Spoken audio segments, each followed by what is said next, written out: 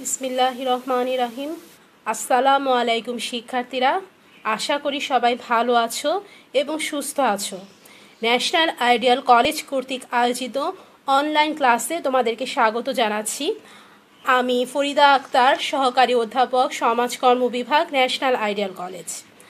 আজকে আমরা দ্বিতীয় পত্রের ষষ্ঠ অধ্যায় নিয়ে আলোচনা শুরু করব। ষষ্ঠ অধ্যায় হচ্ছে বাংলাদেশের সরকারি সমাজ উন্নয়ন কার্যক্রম। ষষ্ঠ অধ্যায়ের যে দুটো বিষয় নিয়ে আমরা আজকে পড়ব সেটি হচ্ছে সরকারি সমাজসেবার সংক্ষিপ্ত পরিচিতি এবং গ্রামীণ সমাজসেবা। প্রথমেই আমরা দেখছি সরকারি সমাজসেবার সংক্ষিপ্ত পরিচিতি। সরকারি সমাজসেবার সংক্ষিপ্ত পরিচিতিটাই হচ্ছে পটভূমি।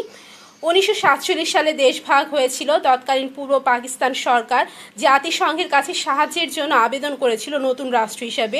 1952 সালে জাতিসংঘের 6 সদস্যের একটি প্রতিনিধি দল এদেশে আগমন করে ডক্টর J.R. ডাবসনের নেতৃত্বে, যারা 1952 থেকে 1958 সাল পর্যন্ত বিভিন্ন ধরনের সমাজসেবামূলক কার্যক্রম সম্পন্ন করেছে।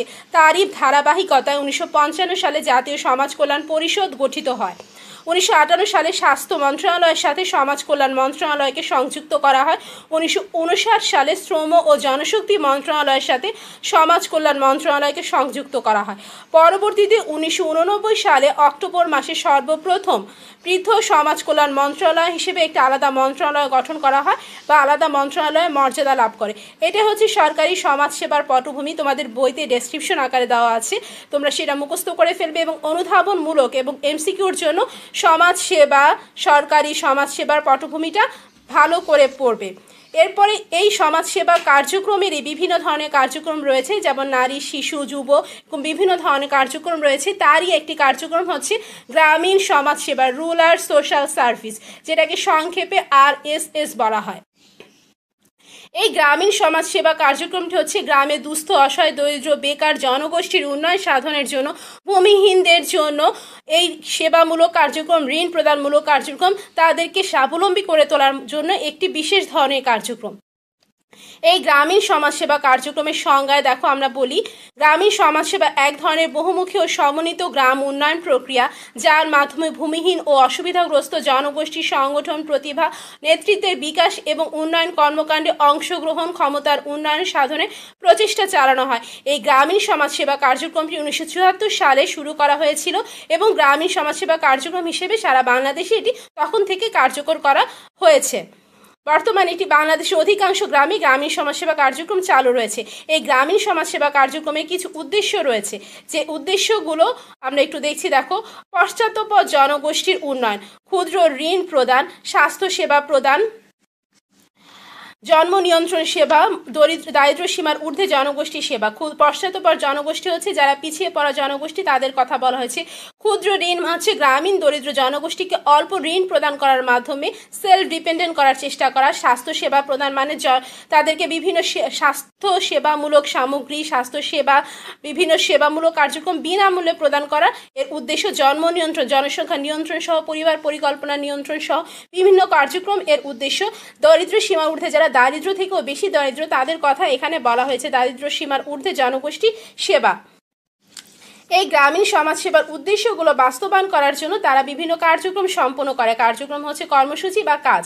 এই কার্যক্রমগুলোর মধ্যে প্রথম কার্যক্রম হচ্ছে সামাজিক কর্মসূচি। সমাজের সাথে রিলেটেড যে কোনো সেবামূলক কার্যক্রমকে সামাজিক কর্মসূচি বলা হয়। শিক্ষার হার বৃদ্ধি, জনসংখ্যা নিয়ন্ত্রণ, স্বাস্থ্য সচেতনতা সৃষ্টি, সামাজিক চেতনার বিকাশ ইত্যাদি এর বিশেষ কার্যক্রম। 1974 সাল থেকে 2002 সাল পর্যন্ত সামাজিক অগ্রগতি হিসেবে পরিবার পরিকল্পনা খাতে 6,07,304 জন, শিশুদের টিকাদানের ক্ষেত্রে 6,25,147 জন, প্রাথমিক স্বাস্থ্য পরিচর্যার ক্ষেত্রে 7,02,987 জন, সাক্ষরতার ক্ষেত্রে 5,45,440 জন, এরকম বিভিন্ন খাতে মানুষদেরকে সেবা প্রদানের মাধ্যমে জনগণকে উপকার করার জন্য বা জনগণ উপকৃত হয়েছে বা উপকার করার চেষ্টা করা হয়েছে গ্রামীণ সমাজসেবা সামাজিক কর্মসূচির মধ্যে। অর্থনৈতিক বৃত্তিমূলক প্রশিক্ষণ, অর্থনৈতিক ও বৃত্তিমূলক প্রশিক্ষণের মাধ্যমে হচ্ছে যে তাদের সেলফ ডিপেন্ডেন্ট করার জন্য, স্বাবলম্বী করার জন্য নিজের পায়ে দাঁড়ানোর চেষ্টা করা হয়েছে। গ্রামীণ জনগণের আয় বৃদ্ধি, উৎপাদনমূলক কর্মকাণ্ডে অংশগ্রহণ বৃদ্ধির লক্ষ্যে এ ধরনের কার্যক্রম পরিচালিত হয়। গ্রামের সাথে রিলেটেড যে সকল বিষয় আছে সে ধরনের কার্যক্রম, যেমন সেলাই, দর্জি বিজ্ঞান, এমব্রয়ডারি, বাঁশ বেতের কাজ, বৈদ্যুতিক কাজ, পাটের কাজ, কাঠের কাজ, সবজি চাষ, হাঁস মুরগির চাষ, এছাড়া আরও রয়েছে যেমন মাটির কাজ, কুটির শিল্প, তারপরে মুদির দোকানে, যেগুলো গ্রামের সাথে রিলেটেড। এ ধরনের বিভিন্ন উন্নয়নমূলক কার্যক্রমে তাদেরকে সম্পৃক্ত করা হয় এবং তাদের সেলফ ডিপেন্ডেন্ট করার চেষ্টা করা হয়। এরপরে হচ্ছে দেখো ঘূর্ণায়মান তহবিল বা ক্ষুদ্র ঋণ কর্মসূচি, যে বিভিন্ন খাত থেকে ঋণ সংগ্রহের মাধ্যমে সেই ঋণগুলো গ্রামের মানুষদেরকে ক্ষুদ্র ঋণের মাধ্যমে প্রদান করা হয়। যেমন দেখো ক্ষুদ্র ঋণ প্রকল্পের আওতায় বিভিন্ন উৎস হতে মোট 5টি পর্বে ঘূর্ণায়মান ঋণ ব্যবহার করা হয়, যার মধ্যে গুরুত্বপূর্ণ হচ্ছে উন্নয়ন খাত, দাতা সংস্থা, রাজস্ব। দাতা সংস্থা মানে হচ্ছে বিদেশ থেকে যে সকল, উন্নয়ন খাত হচ্ছে এডিপি, রাজস্ব খাত হচ্ছে ট্যাক্স। এছাড়া বেসরকারি কোনো প্রতিষ্ঠান যদি সহযোগিতা দেয় কিংবা সরকার যদি কখনো কোনো সময় প্রণোদনামূলক কোনো সহযোগিতা প্রদান করে, এই সকল খাত থেকে অর্থ নিয়ে সেগুলো জনগণের মধ্যে ক্ষুদ্র ঋণের মাধ্যমে সেবামূলক কার্যক্রম হিসেবে পরিচালনা করা হয়। মাতৃকেন্দ্র, এই সমস্ত কেন্দ্রে মহিলাদের প্রশিক্ষণের মাধ্যমে উৎপাদন কর্মকাণ্ডে অংশগ্রহণ করানো হয়। সামাজিক শিক্ষা হিসেবে শিক্ষা, স্বাস্থ্য, পরিবার পরিকল্পনা, পুষ্টি জ্ঞান, শিশু যত্ন, শিক্ষা দান সহ বিভিন্ন কর্মসূচি এখানে পরিচালিত হয়। শিশু ও মাতৃকেন্দ্রগুলোতে শিশুদের এবং মায়েদের নিরাপত্তা সহ তাদের পুষ্টি জ্ঞান দেওয়া, তাদেরকে বিনামূল্যে খাদ্য সরবরাহ করা, চিকিৎসা সেবা প্রদান করা এই কেন্দ্রের কাজ। এই কেন্দ্রের মাধ্যমে মা ও শিশুর স্বাস্থ্য নিরাপত্তা নিশ্চিত করার প্রচেষ্টা চালানো হয়। কমিউনিটি সেন্টার, গ্রামীণ লক্ষ্যভুক্ত জনগোষ্ঠীকে সংগঠিত করার মাধ্যমে সচেতনতা সৃষ্টির লক্ষ্যে এ পর্যন্ত প্রায় 2000 কমিউনিটি সেন্টার স্থাপন করা হয়েছে, যেগুলোর উদ্দেশ্য হচ্ছে গ্রামের জনগণকে একত্রিত করে বিভিন্ন বিষয়ে সচেতন করে তোলা, বিভিন্ন বিষয়ে উদ্বুদ্ধ করা, বিভিন্ন কাজে সম্পৃক্ত করা, তাদেরকে একত্রিত করার মাধ্যমে উন্নয়নমূলক কর্মকাণ্ডে অংশগ্রহণ করানোই হচ্ছে এর উদ্দেশ্য। এই কমিউনিটি সেন্টারে গুলোতে গ্রামে যে স্থানীয় নেতৃত্ব প্রদানকারী যে সকল ব্যক্তি রয়েছে, চেয়ারম্যান, মেম্বার বা যারা রয়েছে, যারা গ্রামের প্রতিনিধি হিসেবে কাজ করে, তারা এই কমিউনিটি সেন্টারগুলো পরিচালনা করে এবং গ্রামের মানুষদেরকে একত্রিত করে বিভিন্ন কাজে উদ্বুদ্ধ করা হয়, যেন বলা হয়েছে মিলনায়তন কেন্দ্র।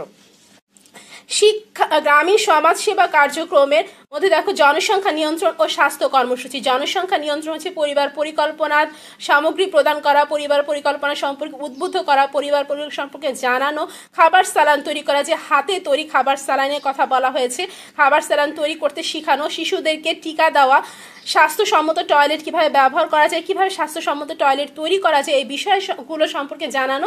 এই কর্মসূচিগুলো এই প্রতিষ্ঠানগুলোর মাধ্যমে পরিচালিত হয়, যে জনসংখ্যা নিয়ন্ত্রণ ও স্বাস্থ্য কর্মসূচি।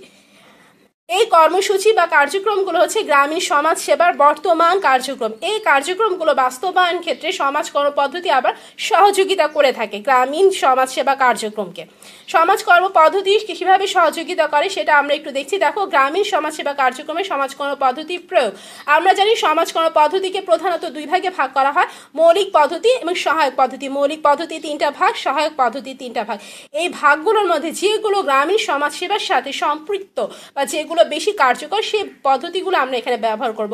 সমষ্টি উন্নয়ন পদ্ধতি। সমষ্টি উন্নয়ন পদ্ধতি হচ্ছে একটি মৌলিক পদ্ধতি এবং যেটি গ্রামের মানুষদের জন্য কাজ করে। এই সমষ্টি উন্নয়ন পদ্ধতিটা আমরা এখানে ব্যবহার করব। সহায়কমূলক পদ্ধতি হিসেবে থাকবে গবেষণা কার্যক্রম। গবেষণা হচ্ছে নতুন তথ্যের আবিষ্কার, পুরাতন তথ্যের সত্যতা যাচাই করা।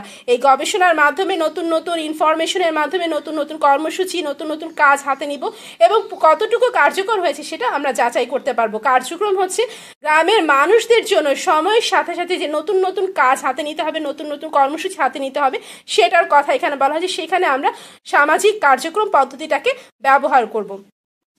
যে সকল ক্ষেত্রে এই সমাজকর্ম পদ্ধতির এই প্রয়োগগুলো যে সকল ক্ষেত্রে ভূমিকা পালন করতে পারে সমাজকর্মীরা, সেগুলো দেখো। পরিকল্পনা প্রণয়ন, যে গ্রামের উন্নয়নের যে কোনো উন্নয়ন পরিকল্পনা প্রণয়নে সমাজকর্মী ভূমিকা পালন করতে পারে। পরিবর্তন প্রতিনিধি, যে প্রতিনিধিদের মধ্যে পরিবর্তন আসতে পারে, সেই ক্ষেত্রেও সমাজকর্মী ভূমিকা পালন করবে। জনগণকে সংগঠিত করা, জনগণকে একত্রিত করা, জনগণকে সচেতন করা, জনগণকে তাদের অধিকার দায়িত্ব সম্পর্কে সচেতন করে তোলা সমাজকর্ম পদ্ধতি বা সমাজকর্মীর ভূমিকা। সক্ষমকারীর ভূমিকা, গ্রামের মানুষদেরকে তাদের কাজ সম্পর্কে উদ্বুদ্ধ করা, তাদেরকে কাজ সম্পর্কে অভিহিত করা, তাদেরকে সক্ষম করে তোলার ক্ষেত্রে সমাজকর্মীরা সক্ষমকারী ভূমিকা পালন করে। শিক্ষক ও প্রশিক্ষকের ভূমিকা, বিভিন্ন বিষয় সম্পর্কে জানানো, বিভিন্ন বিষয় সম্পর্কে প্রশিক্ষণ দেওয়ার জন্য শিক্ষক ও প্রশিক্ষকের ভূমিকা পালন করে সমাজকর্মীরা। ক্ষমতায়নকারী মানে হচ্ছে গ্রামের মানুষ যাতে বিশ্বাস করে, আশ্বস্ত হয় যে সমাজকর্মী তাদেরকে সহযোগিতা করতে পারবে, সমাজকর্মী তাদেরকে সাহায্য করতে পারবে, এজন্য ক্ষমতায়নকারী বা বিভিন্ন বিষয় তাদেরকে সহযোগিতা করার, আশ্বস্ত করার জন্য ক্ষমতায়নকারী ভূমিকা পালন করে। সমন্বয় সাধন হচ্ছে সরকারিভাবে যে সকল কর্মসূচি রয়েছে গ্রামীণ সমাজসেবা, এই সকল কার্যক্রমগুলোর মধ্যে সমন্বয় সাধন করে গ্রামের মানুষদেরকে একত্রিত করা বা কার্যক্রমগুলোর সমন্বয় সাধনের মাধ্যমে উন্নয়ন সাধনের চেষ্টা করা। গবেষণা ও মূল্যায়ন মানে হচ্ছে সত্যতা যাচাই এবং নতুন তথ্য আবিষ্কার। মূল্যায়ন মানে হচ্ছে কোনো গ্যাপ রয়েছে কিনা, কোথাও আরও কিছু সংযোজন করতে হবে কিনা, কোনো কর্মসূচির সঠিকভাবে হচ্ছে কিনা, তার সফলতা ব্যর্থতা যাচাইয়ের জন্য গবেষণা ও মূল্যায়ন অত্যন্ত গুরুত্বপূর্ণ। সমষ্টির পক্ষ সমর্থন, এখানে সমষ্টির পক্ষ বলতে গ্রামীণ সমষ্টির কথা বলা হয়েছে। সমাজকর্মী সব সময় গ্রামীণ সমষ্টির পক্ষ হয়ে কাজ করবেন, তার কারণ গ্রামীণ সমষ্টির উন্নয়ন সাধন করাই তার প্রধান লক্ষ্য। গ্রামীণ সমাজসেবা কার্যক্রমের যে ইতিহাস রয়েছে বা পটভূমি রয়েছে তোমাদের বইয়ের মধ্যে, সেটা তোমরা ভালো করে পড়বে। আর আজকে যেটুকু পড়িয়েছি সেখান থেকে যে সকল প্রশ্ন হতে পারে সেটা আমরা একটু দেখছি। দেখো, গ্রামীণ সমাজসেবা কাকে বলে, গ্রামীণ সমাজসেবার উদ্দেশ্য, গ্রামীণ সমাজসেবা কার্যক্রম আলোচনা করো, গ্রামীণ সমাজসেবা কার্যক্রম বাস্তবায়নে সমাজকর্ম পদ্ধতি ব্যবহার ব্যাখ্যা করো, জ্ঞান অনুধাবন প্রয়োগ উচ্চতর দক্ষতা, এভাবে প্রশ্নগুলো সাজিয়ে তোমরা শিখে ফেলতে পারো। আজকে যতটুকু পড়িয়েছি এখান থেকে ভালো করে পড়বে, শিখবে, বাসায় থাকবে, নিরাপদে থাকবে। পরবর্তী ক্লাসে আবার দেখা হবে ইনশাআল্লাহ। আসসালামু আলাইকুম।